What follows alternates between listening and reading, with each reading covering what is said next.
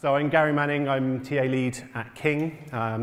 I'll explain a little bit about who we are and what we do.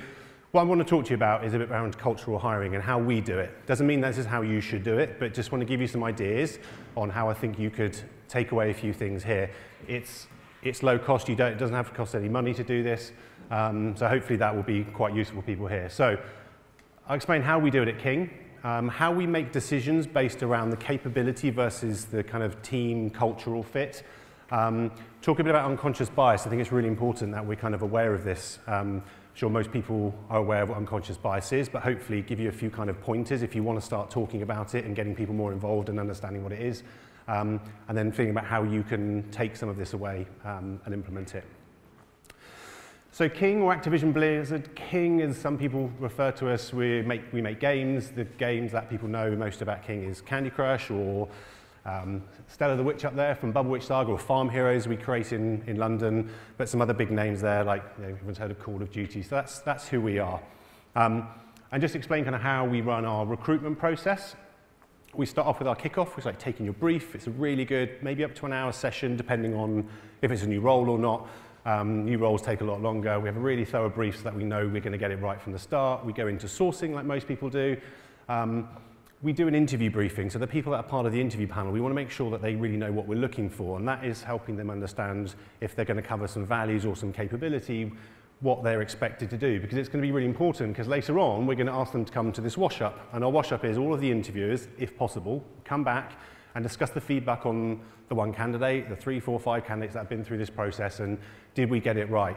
And so if we got the kickoff right and we had an interview briefing, then hopefully at the end of that we would have found the right candidate and everyone can provide feedback in the right way for us. I like to stick in a health check a couple of weeks after we've kicked off a role, get the team to double check that we're still on track or off track, and if we're off track, how do we get back on track? And then standard offer and onboarding. So, if we're talking about cultural fit, for me, we're talking about our values, and do people buy into our values, and do they think the same way? So we're not trying to hire clones, we're trying to get people who share in our purpose and our values and doing things in the way that we think they should be done. So this is what we say, it's what we believe, it's how we behave. So, it says there, can you name them? I'm not going to get a name, I stole this slide from our interview training. These are our values. So what we have are these 5 values, and then we have a definition of what those should be. So when we're hiring, we ask people to find out whether we think people identify with those values, do they display behaviours that are going to fit with what we're looking for. But then you need to be able to make the right decision. So thinking about those values, someone's gone through the interview process, we need to make sure we can identify that. And what we do is we talk about this probing, and I'll show you a little kind of methodology that we use in a second. So the behaviours that people display are the things that you can see. So if you meet someone and they seem quite gregarious and they're comfortable, and you can kind of start seeing their persona, but actually what you want to understand is what's driving those behaviours, and will those behaviours suit the company that you're in once they're here. So we need to kind of delve deeper and under the surface, hence the iceberg. So what are their beliefs and values, and do they understand what their purpose is and their capabilities? All those things will help drive what their behaviours are, and therefore can we help link that to our values. What we do when I'm training people on interviewing and how we get people to go through this is this is our PAL kind of methodology. It's like STAR, and you've probably heard of STAR. This adds in learning, really. So it's when we're asking people, we're thinking about asking the question, and it's like a funnel. So you spend a lot of time at the top of this funnel trying to understand what the problem was. So tell me about a time when you had to solve a problem but you didn't have any data. And they give you a straightforward answer, because maybe they've researched how to answer questions and it sounds great, but you need to take a step back and say, okay, well, what's the problem? What's the size of the problem? What's the size of the data? How much data did you have? How much didn't have? And who was involved in the project? And what was your part in this? And then what did they do about it, and what was the result? And then we go back to kind of learning, like what did you learn from that? Because if they didn't learn anything from it, then we can probably link that back to one of our values around humility or openness, and like, did they learn anything from that? What did they take away from it?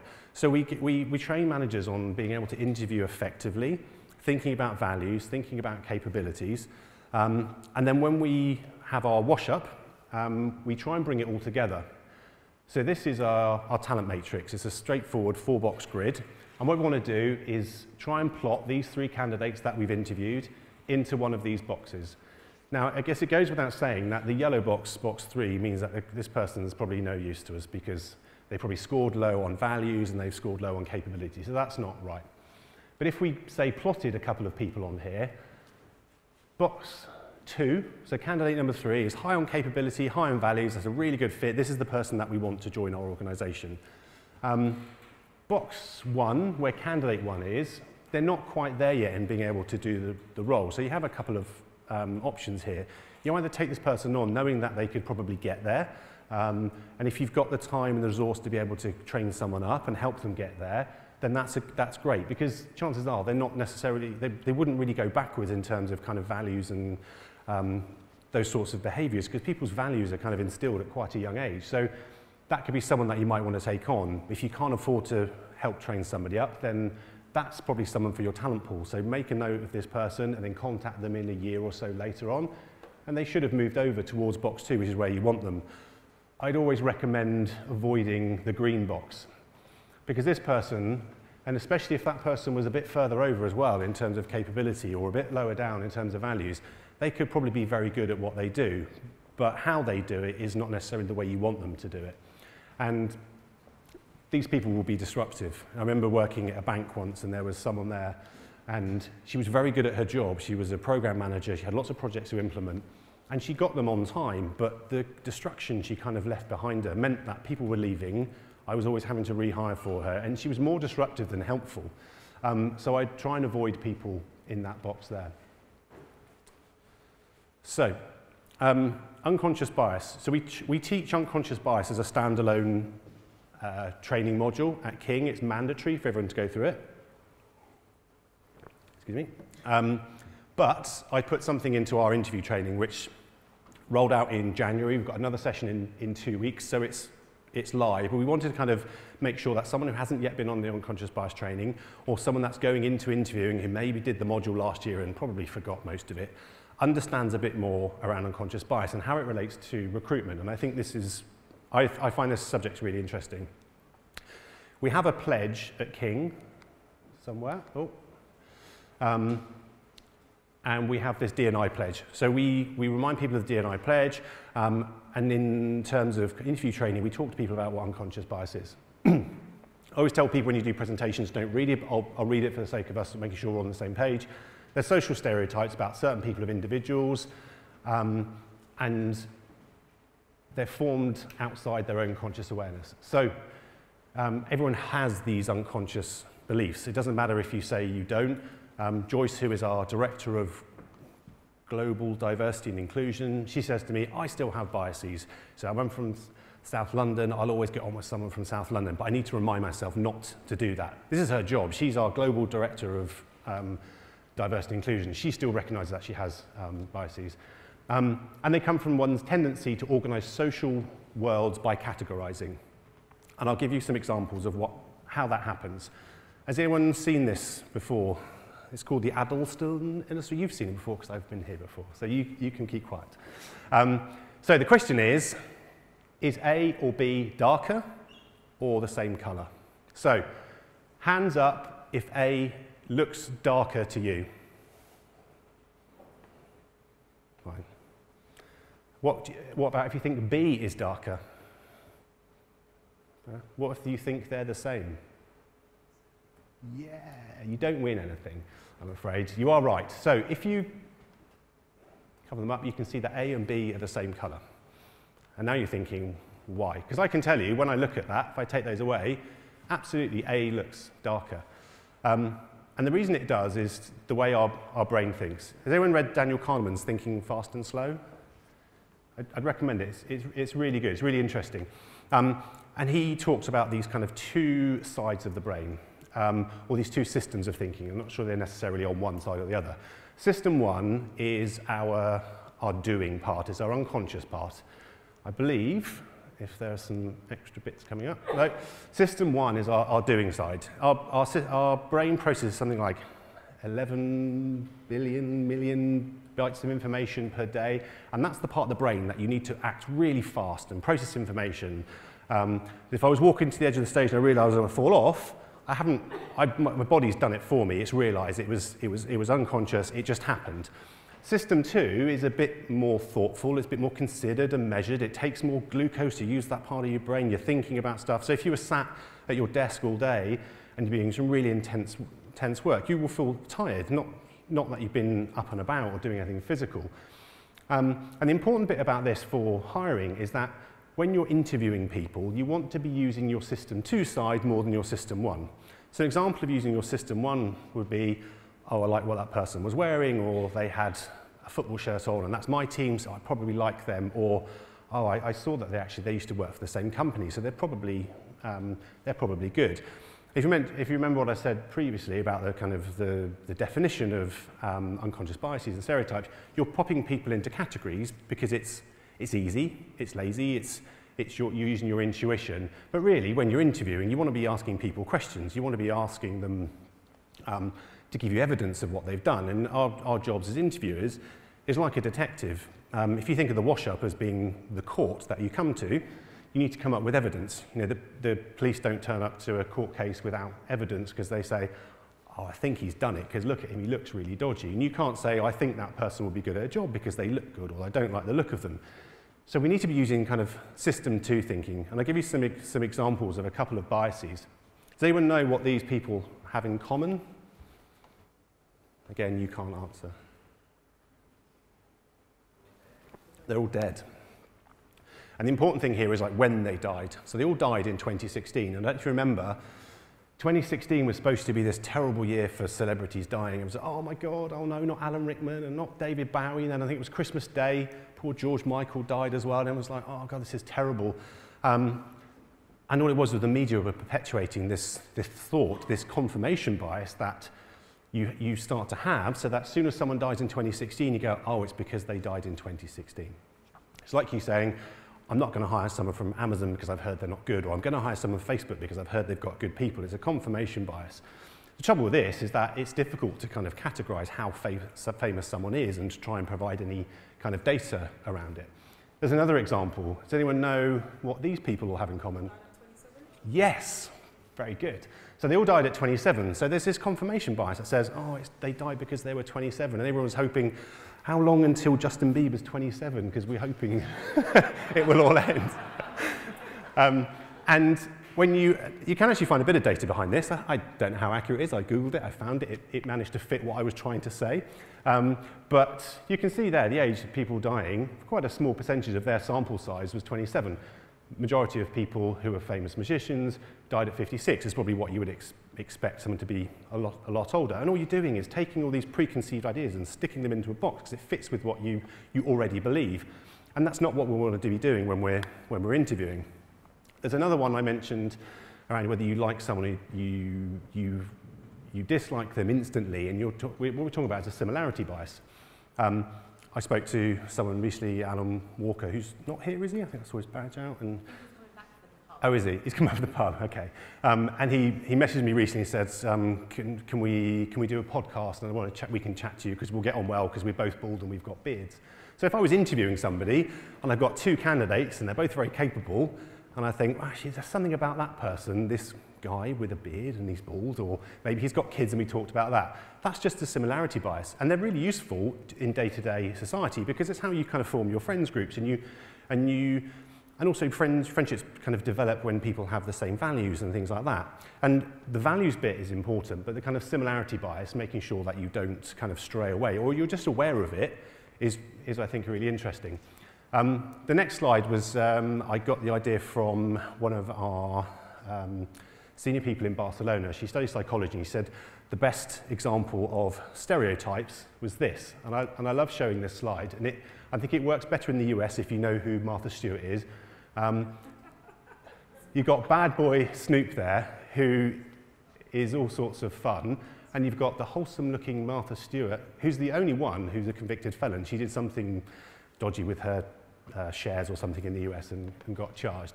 And when you think about when we're hiring, and certainly for us as a tech firm, we have a real big push this year. We want to hire 40% female for this year, and next year get to 50%.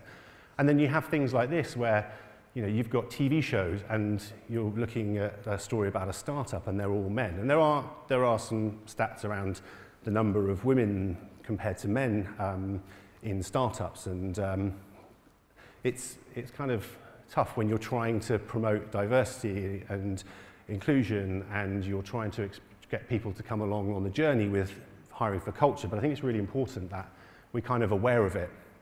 I want to show you a quick video. And I'll be quick because I'm starting to run out of time.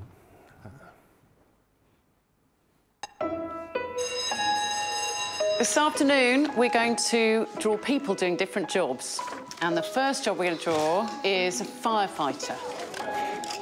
Have a think in your head what a firefighter looks like. What's your firefighter called? Mine's called Firefighter Gary. Firefighter Stan. Firefighter Simon. He's big and strong. He's got a big helmet on. That's brilliant, isn't it? Next, we're going to draw a surgeon. Have you thought of a name for your surgeon? Jim Bob. Jim Bob. He's a brain surgeon. I think he would wear a stethoscope. He gives you medicine. That's his ambulance. OK, next, we're going to draw a fighter pilot. This is his jet plane. He rescues people. He likes to do stunts in the air and stuff. OK, now, who would like to meet these people for real? Yeah!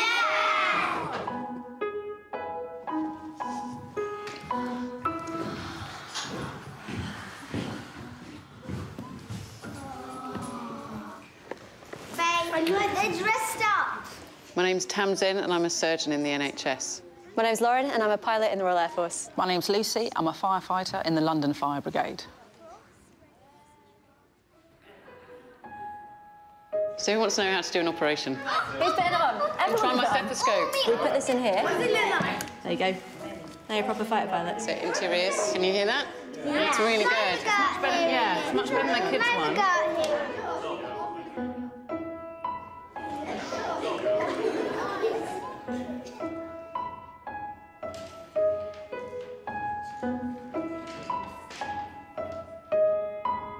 So if you think you don't have biases, then you probably do. You see how young people kind of come up with them. I did a talk at my son's school when he was about 4, just on basic career stuff, and that's a tough audience, 4-year-olds, because they don't sit still. But they all guessed. I had a couple of pictures, and a picture of my friend Tamsin, who is in the fire service in Worcester, and there's a little snapshot of just her head. Like, is she a hairdresser or a firefighter? And they all went, hey, she's a hairdresser. And 4 years old, that's what they think. They think people have certain job types already. Did anyone guess that that would be the outcome? Did anyone think, I know where this is going, he's tricking us, they're going to be women? And if you did, it's probably because either you've guessed it or we're talking about this. So your system 2 brain is firing up a bit more, you're using that more because you're thinking, well, how is he going to trick us this time? I saw the thing with the coloured things. I've done it before when I've done it at the beginning, and in my basic test, fewer people have guessed that's what it is. So remember that you have these kind of two sides of your brain. There you go, 11 million bits of information, only 40 bits per second our system 2 can cope with. So how do you undo this? We are obviously wanting to hire the best person for the team. So there's 2 things you can do. One is to get people to have these kind of nudges. Think about, well, what if this person wasn't this or they were that? Like, what if he was a she? What if they had a different accent? What if, I like this one, if they had a firm opening handshake? I think that's an awful one, and I know people kind of judge people on it. The other thing that I think is really useful to do to reduce biases is when you're getting people to do interviews, get them to think about the results that they want to hear. Like, what answers are you hoping for? Are you hoping for them to talk about this, this, and this? Because if they do, when they review their feedback, they're focusing more on the answers that they've got, not just, I've got 3 people and they've all had different answers and I'm going to then try and categorize them. That's a really good thing to do. Get the answers that you want out so people can assess it. So how can you do stuff like this? So if you have values, make sure you define the behaviors. Use those in interviews. Take them and write interview questions that relate back to those behaviors so that when you can come together, someone's not just saying, I don't think they're a good cultural fit or a good team fit. 'Cause I've heard that for years and it's difficult to argue with, but you know that they just want another lad to play football with, or you want another girl to do this, or another person who fits in with them. And you can really help avoid biases. Do some interview training. You know, it doesn't have to be fancy. It can be really basic, but get the basics in there, help people understand a bit about unconscious bias, get them to think about the outcomes they want. Like I said, these are our values. You know, you could create little logos, you could just define them. It wouldn't take too long. We have interview sheets. These are our values. If somebody wants them, contact me. I'm happy to share them with you. So what's next for us? I realise I'm running over a little bit, Tash. I'll be quick. Is that all right? Sure. Ooh, if you saw that look. So a couple of things for us, what we're doing next. We're trialling something called Hire First. It's a bit like Hired, if you've heard of Hired. It's a bit like Tinder, if you've heard of Tinder. Basically, a candidate has to say they like you, and you have to say you like a candidate. But unlike Tinder, you don't get to see a picture or you don't see a name. You basically see some initials and their resume. And their resume will sanitize things like, obviously, their name and interests, and also formatting, because formatting varies across country. We're just trialing this. That's really interesting. We've now actually put in Textio. I'm sure most of you know what Textio is. If you want to ask me afterwards, I'll talk you through it. I can even show you on my laptop. That's really useful for us to kind of getting gender-balanced text and scores. And you can use it for your reach outs as well. And we've been trialing ClickIQ, which is a programmatic advertising platform. So trying to push our ads out to more places. It's actually starting to work really well in a couple of areas. We have a certain amount of spend. You can see how much I've got left there. Setting up some ads, how much per click you want to put in, and it's driving traffic.